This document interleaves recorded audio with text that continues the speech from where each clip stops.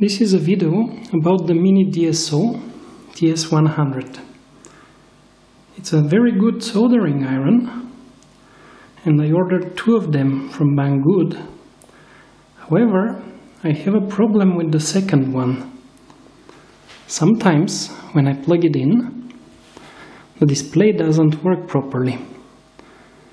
The logo, as you see, is always distorted. The display is cut off at the bottom and there are some stray pixels on here. As you can see, the temperature is improperly displayed.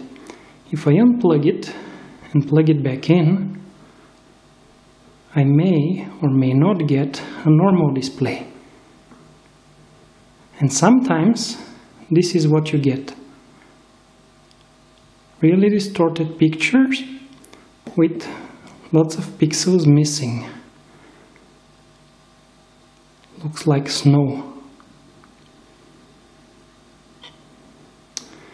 If I unplug it again and plug it back in, it may come up normally, and after some usage it may again stop functioning. It's not consistent, but it happens very often, at least once every 5 minutes usually. The other one I have never does this. It's always consistent and works perfectly. And as you can see, on this one, the logo never displays correctly. Here is another problem. Same problem with the display not initializing or something, and it doesn't work.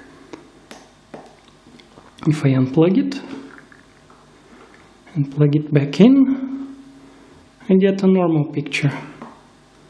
But after it works for some time, it may again get a distorted, non-working display. That's my review. Otherwise, it's an extremely good soldering iron. It works very well. However, it seems this particular copy has a problem.